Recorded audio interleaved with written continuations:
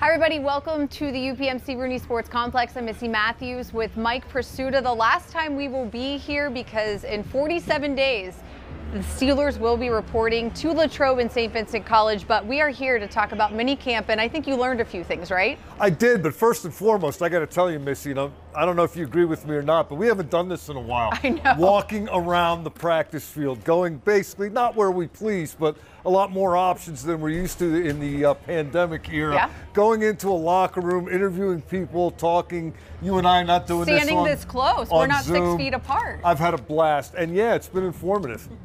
All right, so what's some of your takeaways from minicamp, knowing it's still football in shorts, but we were able to see a little bit, especially situational ball? Yeah, football-like, as we're told repeatedly in these types of environments. But the quarterback story remains the story. There are others, but the quarterback, as Matt Canada, the offensive coordinator, acknowledged is the one we like to talk about the most. And back when OTA started, a couple of the offensive linemen told some of us that the order was Mitch Trubisky, Mason Rudolph, Kenny Pickett, 1, 2, 3. And Matt Canada confirmed at the outset of this week that is the order going into training camp. Now, not exactly a news flash there, but Canada is higher up on the food chain in terms of the decision-making process than a couple offensive linemen. But what really got my attention, Missy, was when Matt Canada talked about the quarterback competition that's coming up in training camp. And he said, we got to find a way to get to who the starting quarterback is going to be, but we're also very focused on giving everybody a fair shot to do it. And fair is not always equal. We all understand that. And I think what he's telling us there is we've got a plan in mind, and we're going to let this thing play out just to make sure we've got it figured out correctly. But I don't think you're going to see a fair and equal distribution of reps. Everybody gets the same amount of work with the ones. Everybody gets to do the same. Well, they'll probably all do the same drills, but it's not going to be a race. It's going to be a selection. I think it'll be interesting to see, not that you don't take anything away from here, but the order never changed, and I bet you maybe when we get to Latrobe, that's when we'll see the pecking order change a little bit depending on the day and what they're trying to accomplish in those practices. No question, but I think some guys are going to get more shots than others. Sure. And I think right now, if I'm interpreting things, I think it's Mitch Trubisky's job to lose. All right, anything on the defensive side of the ball that you learned? Well, one more offensive observation, right, since we were just talking about quarterbacks. This is Pickens on Mitch Trubisky taking deep shots. He's been one of the quarterbacks to release it for sure. Going downfield. A lot of other guys, been trying to get with the program and stuff like that, and which is totally fine. Reps here and there, so you only have so much opportunity. But yeah, he's been launching it for sure. And I think that betrays a guy who's got confidence and a guy who is willing to take some chances because he, I think, feels relatively secure in the position he's in. Another thing that we've heard so much about Trubisky during OTAs and minicamp is just his leadership. Even Coach Sullivan, the quarterback's coach, was talking about how he's just taken over that room, takes guys under his wings, always answering questions for some of the young rookies, not just in the quarterback's room, but in wide receivers. He pops into other meeting rooms as well. And as you said, from rookies to the veterans that have been here, they seem to really like working with him. Yeah, I can't imagine a better first impression if you go back to when the Steelers signed him in free agency and then going through the OTAs. And this week in particular, I mean, these are kind of glorified OTAs, are they not? But they're still exciting. But everybody's here, yeah. And it just feels like it's ramped up a little bit, and it's time to take everything to another level. And I think your observation on Trubisky's leadership is spot on. All right, can we go defense now? Sure, let's go defense. Not sure how the secondary is going to work out. Most of the guys are back, but one of them is not, and that was a pretty key guy.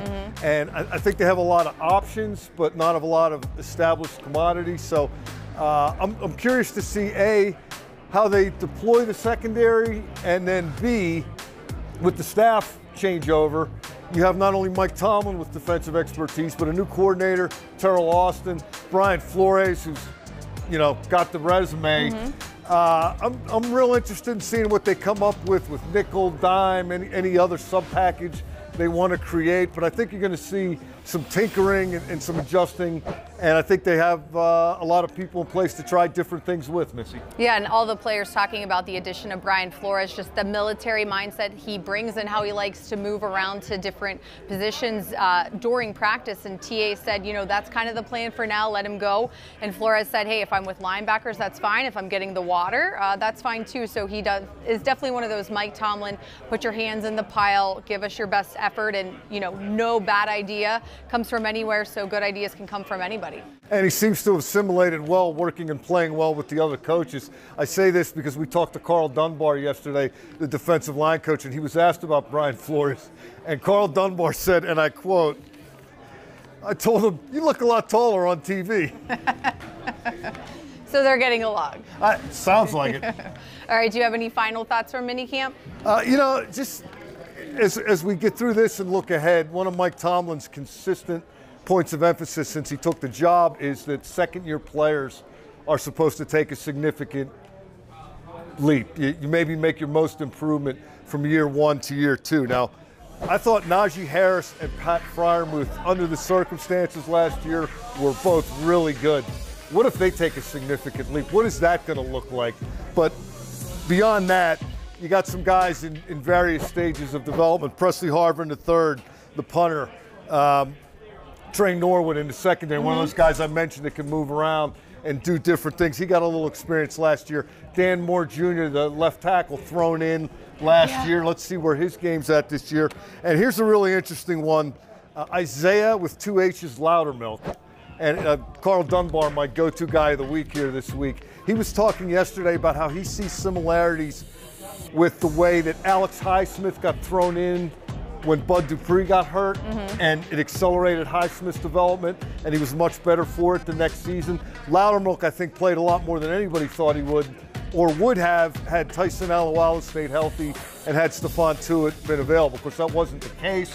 So now you have Loudermilk coming here as a much more of a known commodity, still player in development, but they've got a better idea about him now. If he takes a big step up, that would certainly help the defensive line. So, you know, it's always interesting to see if those guys, in fact, do what Mike Tomlin expects and really accelerate their game. And Loudermilk, when I had a chance to talk to him, said, you know, changed his body, added good muscle to him, something that they said, you know, that they wanted to see after his rookie season. So that's certainly something that can help. And as you said, a lot of exciting things to keep an eye on at training camp. And in case if you guys missed it, the Steelers have released the entire schedule, so you know what days are open to the public.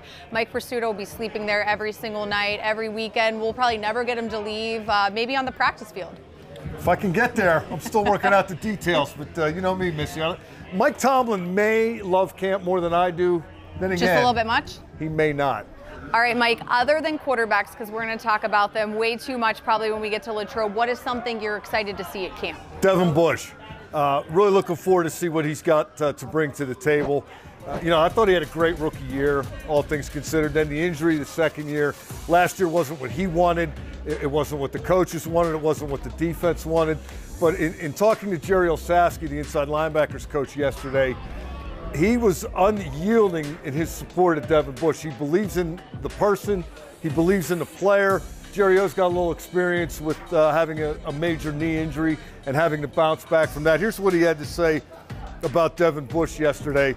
What the measure of you is how you respond to adversity. You know, we know that our whole lives is, you know, when you get hit, you got to stand back up. And, you know, I know Devin, and I'm confident that, you know, he's going to step up. And when I heard that, of course, I immediately thought that is Jerry Olszewski channeling his inner Rocky Balboa. Remember Sylvester Stallone as Rocky Balboa in Rocky Balboa when he told his son, who grew up to be the guy in This Is Us, but that's another story. Rocky told his son, and I quote, "It ain't about how hard you hit. It's about how hard you get hit and keep moving forward. How much you can take and keep moving forward. That's how winning is done."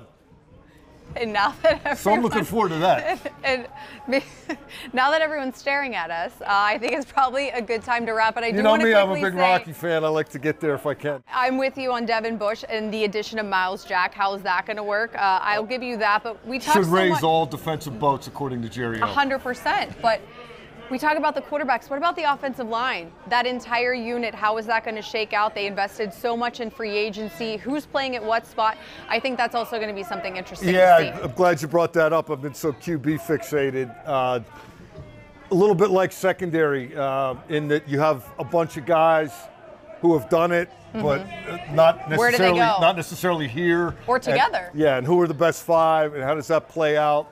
I think they're further along there for two reasons. One, I think they have more options than they had last year. And two, the guys who played last year are way further along. So looking forward to seeing some development there as well. All right, Mike, thanks for all the excitement Because that's today. how winning is done. Oh, gosh. Thanks, everybody, for watching, and we will see you up in Latrobe for Steelers Training Camp 2022.